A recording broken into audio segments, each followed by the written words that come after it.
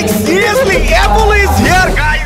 Guys, right now আমি আছি ICCB তে এবং এখানে চলছে D1 FIFA রয়্যালের mega land event যেটার প্রাইস পড়ে কিনা 15 লক্ষ টাকা। ইভেন্টটি হতে চলেছে অনেক বেশি এক্সাইটিং কজ এখানে টুর্নামেন্ট এনজয় করার পাশাপাশি থাকছে আমাদের জন্য অনেক কিছু এক্সপিরিয়েন্স করার সুযোগ, থাকছে বড় পর্দায় গেম খেলার সুযোগ এবং আমাদের সাথে থাকছে অনেক বড় বড় কন্টেন্ট ক্রিয়েটর। এছাড়া গাইস ইভেন্ট ক্লোজিং টাইমে থাকছে নেমেসিস এবং আর্সেলের পারফরম্যান্স দেখার সুযোগ।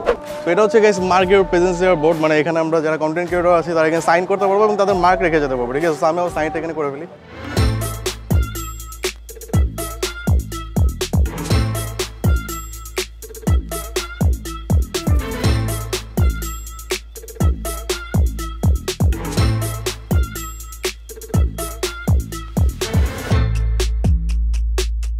তো গাইস আমাদের সাথে এখন রাফসান সাহেব আছে।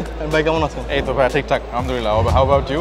এই তো খুব ভালো আছি। থ্যাংক ইউ ভাই। যেহেতু আপনি গেমিং ল্যান্ড ইভেন্টে আসছেন, রাইট, এন্ড আপনি তো অনেক ইভেন্টে হোস্ট করছেন, রাইট। সো গেমিং ইভেন্টে এসে মানে আপনার অভিজ্ঞতাটা কি? লাইক আপনার কি মনে হয় যে বাংলাদেশে কি ই স্পোর্টস বা গেমিং কমিউনিটি গ্রো করা সম্ভব এভাবে চললে?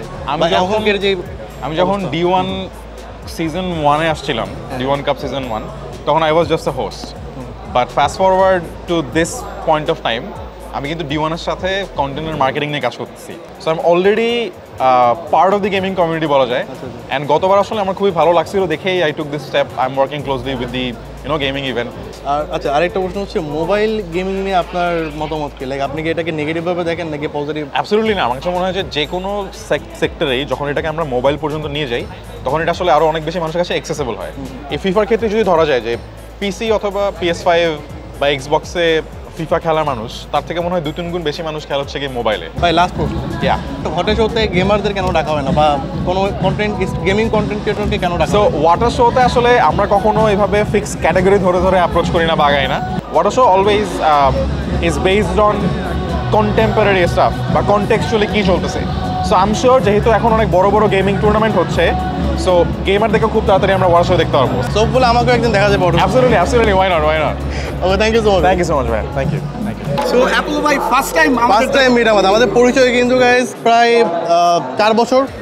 হ্যাঁ, 4 যতদিন ধরে স্ট্রিম করে ততদিন পরিচয়, বাট ফার্স্ট টাইম ঈশ্বর কিং ভাইয়ের সাথে দেখা হলো। এন্ড ভাই আপনার কাছে একটা রিকোয়েস্ট, সেটা হচ্ছে আপনার রিঅ্যাকশনটা একটু করে দেখাতে হবে।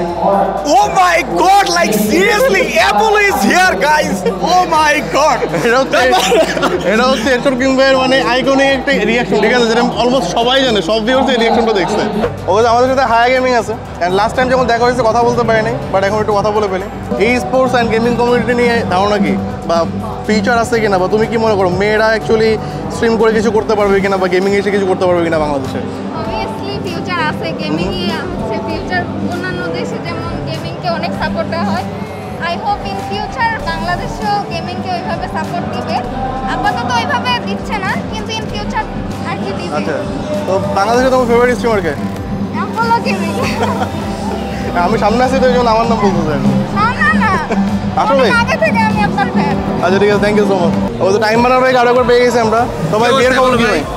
আমার অবস্থা, আমার বিয়ের খবর কি? লাস্টবার তো বললেন মেয়ে দেখতেছে, মেয়ে পাইছে কি? এবারও দেখতেছে অনগোয়িং, মানে মেয়ে দেখতেই থাকবে, বাট ভাইয়ের বিয়ে করা হবে না সালমান খানের মতো। ভাই সালমান খান মনে হবে নাকি? আমার মনে হইতেছে ওই যাইতেও পারি। ওকে, হেডশট ভাইকে একটা প্রশ্ন করা হয় না, হেডশট ফেভারিট টিম কোনটা? ব্রাজিল। আচ্ছা, ব্রাজিল নিয়ে আমরা প্রশ্ন করবো। হ্যাঁ, না আপনি পাবজি নিয়ে প্রশ্ন করেন। না, ব্রাজিলকে নিয়ে প্রশ্ন করবো, মানে খুবই নোন একটা কোশ্চেন। সেটা হচ্ছে 2014 সালে সেমিফাইনালে জার্মানির বিপক্ষে ব্রাজিল কয়টা গোল খাইছিল? They ask you how you are, you just have to say that you're fine when you're not really fine, but you just can't get into it because they would never understand. মানে আপনি কি জানেনই না, ঘুমাইছিলেন? Emotional damn it. মানে like আমার inspiration Apollo ভাইয়া, যে 5 বছর ধরে স্ট্রিমিং কমিউনিটি আছে, আর তাকে দেখে আমি স্ট্রিমিং এ আসছি বলা যায়। ভাই বিগ ফ্যান, অনেকদিন পরে দেখলাম। ভাই কেমন আছো? অনেক ভালো আছি। আর আমি তোমার বিগ ফ্যান, তো এটা তুমি জানো না? যতগুলো আমার লাইক ফ্রি ফায়ারে যতগুলো স্ট্রিমার আছে, যতগুলো মেয়ে স্ট্রিমার আছে, তার মধ্যে সব থেকে বেশি ভালো লাগে আমার অরপার স্ট্রিম। মানে এর ভিতর যেমন এনার্জিটা আছে স্ট্রিমিং করার, কন্টেন্ট ক্রিয়েশনের, মানে কি বলবো, অন্য যত মেয়ে স্ট্রিমার সবার থেকে ডিফারেন্ট অর্ডার। সো প্রচণ্ড খিদে আসলাম এখানে খাইতে। তো এখানে দাম দেখে আমাদের পেট অটোমেটিক ভরে গেছে, মানে এখন মনে হয় না খাওয়া লাগবে।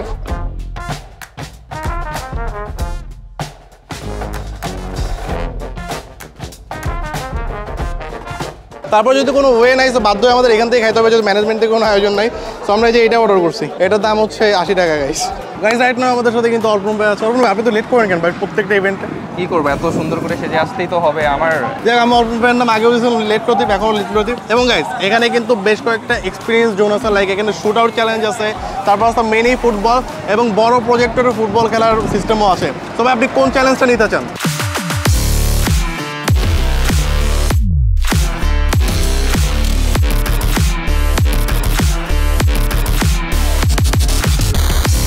সব মিলিয়ে আজকের এক্সপিরিয়েন্সটা ছিল খুবই অস্থির। সারাদিন তো টুর্নামেন্ট ছিলই, প্লাস ছিল কিছু ভাই ব্রাদারদের সাথে মিট আপ।